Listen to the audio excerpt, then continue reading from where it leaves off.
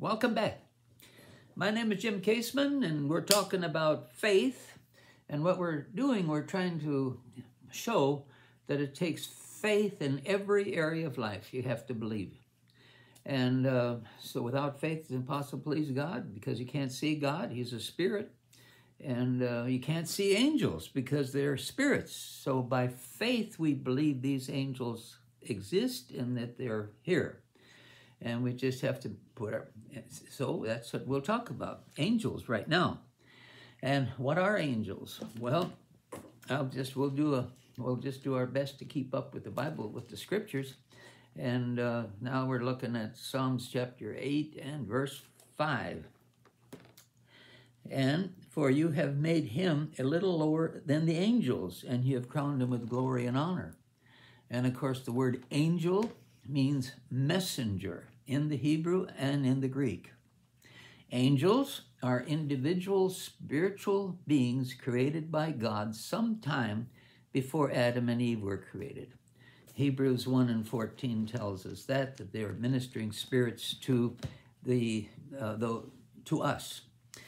And so then, all angels were created holy. We see that in Mark chapter 8 in verse 38, coming over here to Mark.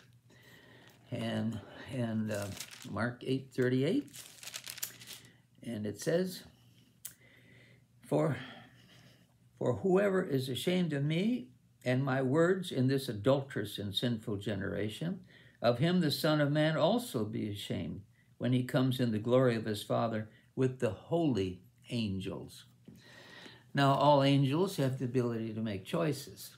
In other words, they are spiritual beings, and they also have been given a free will, just like we talked about that already, about how we as people have been given a free will.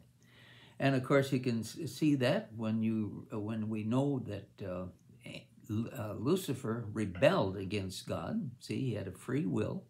He chose to rebel against God, and of course, he ultimately ended up being kicked out of heaven. All right, which we'll get to that later, I'm sure. So all angels have the ability to make choices. Angels cannot be redeemed. Ezekiel 28:19 tells us that.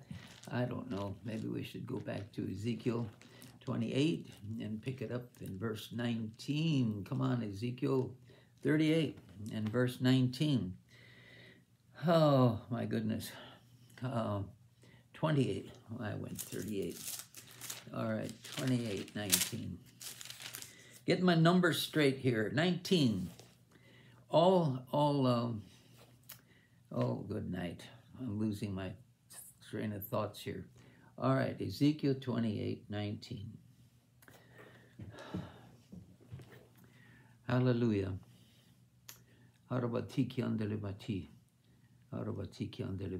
Anyway, that's not right. Well, we'll go 20. I'm not doing very good here today. All right, we'll try Revelation 20 and see how that works. Well, we know what that one is in verse 14. It tells us that then death and Hades were cast into the lake of fire, and this is the second death. And of course, that was talking about Satan and his whole bunch. Verse 13, the sea gave up the dead who were in it. Death and Hades delivered up the dead and were in them, and they were judged, each one according to his works. And of course, that included all of hell, death and Hades. That's all of the angels, the fallen angels as well, were cast into the lake of fire forever and ever. All right. They cannot be redeemed. Angels cannot be given in marriage. Therefore, they do not procreate as a race. And in Luke, well, let's see if we can do better this time and pick it up in Luke chapter 20 and verse 27. Then some of the Sadducees who deny that there is a resurrection came to him and asked him, saying, Teacher, Moses wrote to us that if a man's brother dies having a wife and he dies without children, and his brother should take his wife and raise up offspring for his brother. And there were 7 brothers. First took a wife and died without children. Second took her as a wife and died childless. Third took her, and in their like manner the 7 also, and they left no children and died. Last of all, the woman died also. Therefore, in the resurrection, whose wife does she become? For all 7 had her as a wife. And Jesus answered and said to them, the sons of this age marry and are given in marriage. But those who are counted worthy to attain that age and the resurrection from the dead neither marry nor are given in marriage, nor can they die anymore, for they are equal to the angels and are sons of God, being sons of the resurrection. But even Moses showed that the burning bush showed that the dead are raised when he called the Lord the God of Abraham, the God of Isaac, the God of Jacob. And so we are, then it would be, there's no marriage in heaven. Angels, they can't procreate and produce baby angels. And so that's it. There's no marriage in heaven with angels. All right. And angels do not die. And of course, that's again in Luke 20 and verse 24, backing it up here. In, I cannot die. 24, verse 24. Oh my goodness. And that's as far, well, we just read that with the angels. All right. So then, they're innumerable. Hebrews 12:22, it tells us the angels are innumerable. You can't count them. That's how many there are. Wow. And they're intelligent beings. And we have to come back to 2 Samuel for that one. Pick it up back here, 2 Samuel, here you are. And 14 and 20. Okay, 2 Samuel 14 and 20. To bring about this, to bring about this change of affairs, your servant Job has done this thing, but my Lord is wise, according to the wisdom of the angel of God, to know everything that is in the earth. And of course, using that as they're intelligent beings, and in other words, although angels perform ministry on earth, their main habitation is in heaven.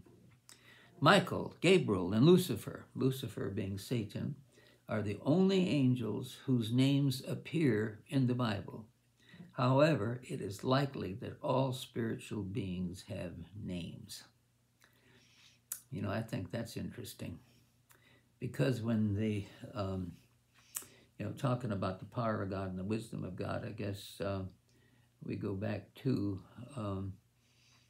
oh my goodness, in the beginning, God created over 2 billion, that's B like Bravo, galaxies. And then I used to say billions and billions of stars, but now, according to the telescopes they have out there and everything now, they say that there are 1 septillion stars. That's a 1 with 24 zeros behind it. That's how many stars there are. But then in Psalms 147, verse 1, it says God counts the number of the stars, septillion stars, and then he gives each one of them a name. That's septillion names.